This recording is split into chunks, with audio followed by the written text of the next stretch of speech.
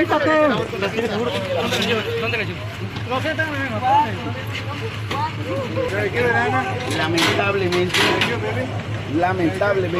U.S. tourist is shot and wounded in Cancun after assassins leap off jet skis and shoot 2 beach gift shop workers dead. Don't forget to subscribe to the channel, hit that notification bell as I come out with new videos every week.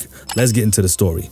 An American tourist was shot and wounded in Cancun after 2 assassins leapt off jet skis and sprayed a beach gift shop with bullets, killing 2 workers inside. The woman, named Kanya, was struck while browsing the store on the Playa Tortugas around 2 p.m. Friday afternoon. She is not believed to have been targeted by the executioners, but got caught in the crossfire of their shooting.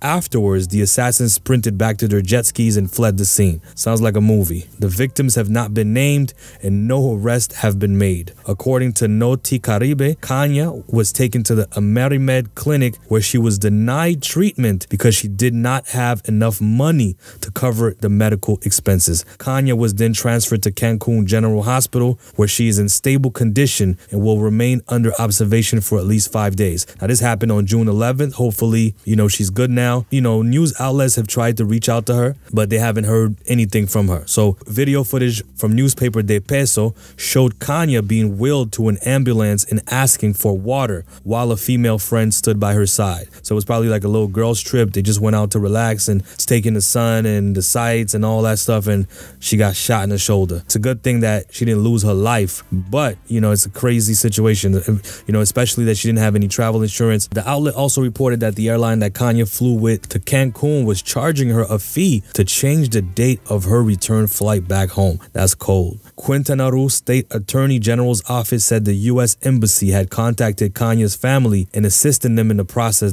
Peso reported. A State Department source told DailyMail.com that they are aware of the injured woman's situation and stands ready to provide necessary assistance. So what they're saying, but she didn't have any money and they almost didn't take care of her at the hospital. Sending prayers to that lady, sending prayers to that lady's family. I'm sure it's a traumatizing experience.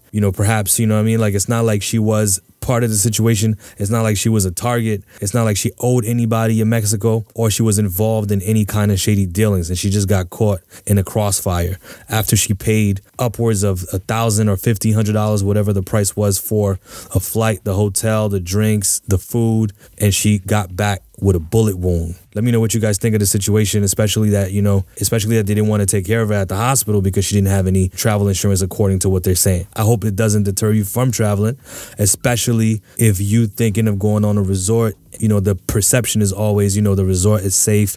This shouldn't deter you from traveling. I'm just letting you know what's going on. There's millions of people that travel every year and they go back to where they come from without any scratch on them. You know what I'm saying? It's just an unfortunate incident, but it is what it is. Hope you guys enjoyed the video. Let me know in the comments if something crazy happened to you or a friend while traveling abroad. Don't forget to like, subscribe, and see you on the next video. Peace out.